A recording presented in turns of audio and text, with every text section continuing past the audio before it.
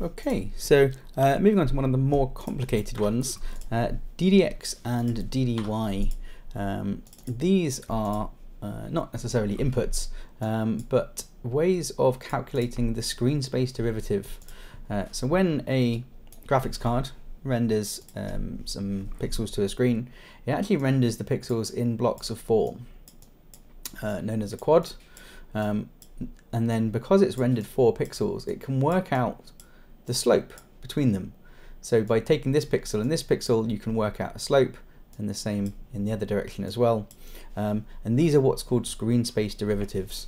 They have a little bit of compression to them because they're being rendered in sort of 4x4 blocks, but they can be used to calculate normals. So for example, this node here, perturb normal HQ, comes with the engine. Let's just call it normal HQ. These are used for calculating normals from a height map.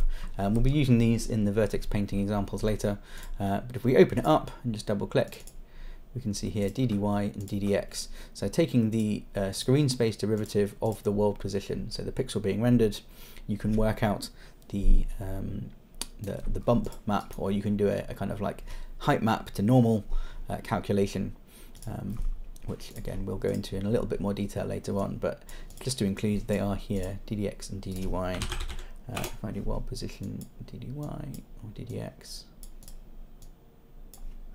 yeah, and you can see that banding. Oops, let's do it back on the sphere, where we've got the sort of compression happening there.